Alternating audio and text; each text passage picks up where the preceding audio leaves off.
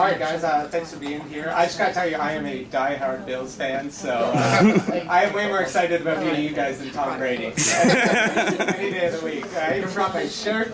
You guys to sign. That's what I'm talking about. I wouldn't want it. Yeah, there we go. I got a marker. How come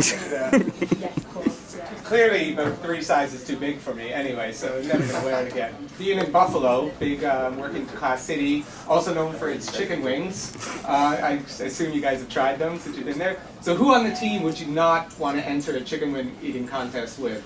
Myself. Do you agree with that? There's no one else that can take them? I might give him a run for his money, but I can't tell you. He'll play 4 quarters? I'm a champion with the wings.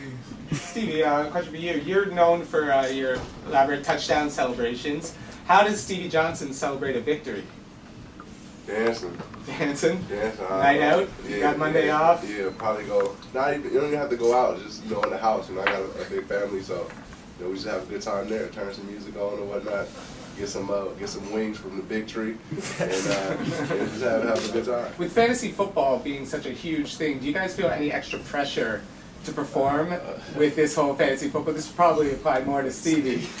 Do you feel that extra pressure with people constantly probably tweeting to you? Nah, we have enough pressure, lining up out there on Sunday. So the extra pressure, I don't feel it.